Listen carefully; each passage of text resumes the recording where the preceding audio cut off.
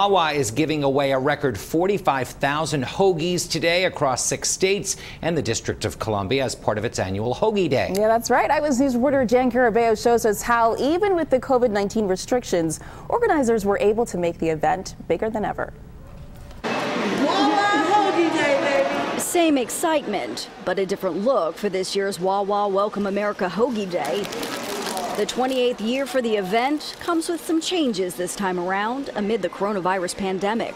With the utmost precautions in place, as you look around our store, you can see gloves, masks, plexiglass everywhere, Clean Force cleaning everything. So a little bit different, but incredibly safe for our customers and our associates. And instead of the big team build on Independence Mall as in years past, to limit crowd size, Wawa decided to go with small, socially distant teams this year.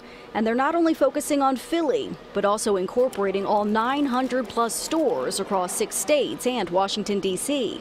Every store is making 50 hoagies to donate to the charity of their choice. Altogether, that's 13 tons in hoagies. Lunches here at home are headed to Philly's Police Athletic League centers, veterans in need, and more. By the end of the day, Phil Abundance will roll away with 4,500 bagged lunches, and this couldn't come at a better time. The organization is trying to fill a big increase in need. We've seen about a 60% increase in need across the region. And so food like this that can go right into trucks, as you saw, the truck just left and is going to an agency right now. So that food is going to help somebody today. A Hoagie Day different in appearance only. The intent and impact remains the same. In Old City, Jan Carabeo, CBS 3 Eyewitness News.